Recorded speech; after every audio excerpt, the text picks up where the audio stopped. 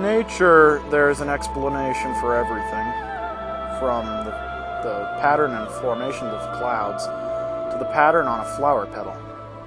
This is fractal geometry. Originally, a mathematician named Georg Cantor discovered that if you took a line and extracted the middle third from that line, and did the same to the extracted third, and repeated the process over and over again, you would get an infinite number of lines.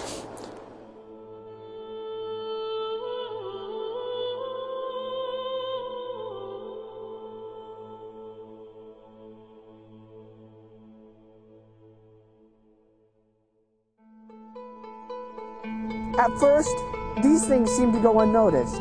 Take, for instance, a tree, with limbs branching out in a very mathematical pattern.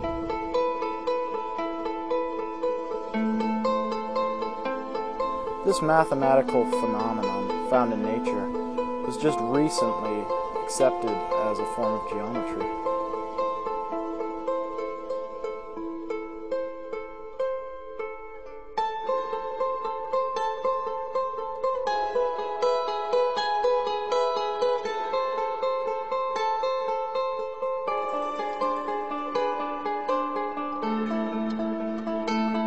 Finally, in 1975, a French mathematician named Benoit Mandelbrot published a book about fractal geometry. It explained how one could mathematically handle this pattern.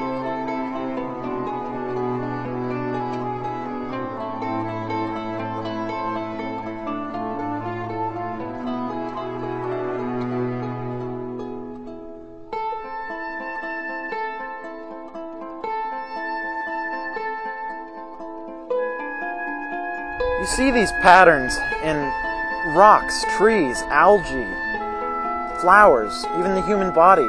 The list goes on. You just have to look.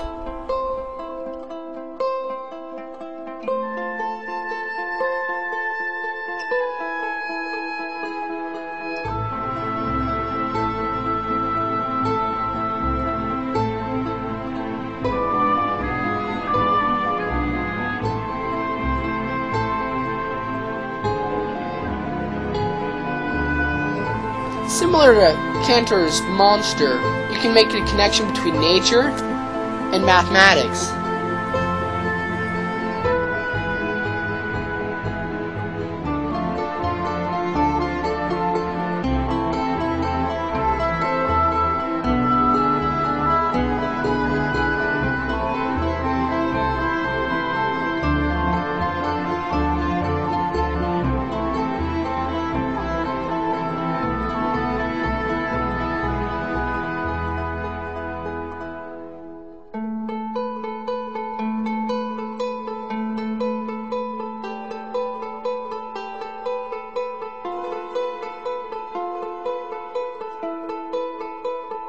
Fractal geometry is a major key in understanding our natural surroundings.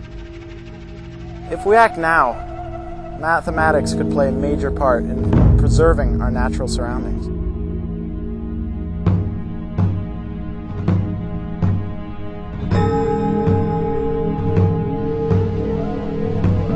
Believe in a future with more forests and a better understanding of our natural surroundings. And with everyone's help, we can make this world a healthier place, all thanks to fractal geometry.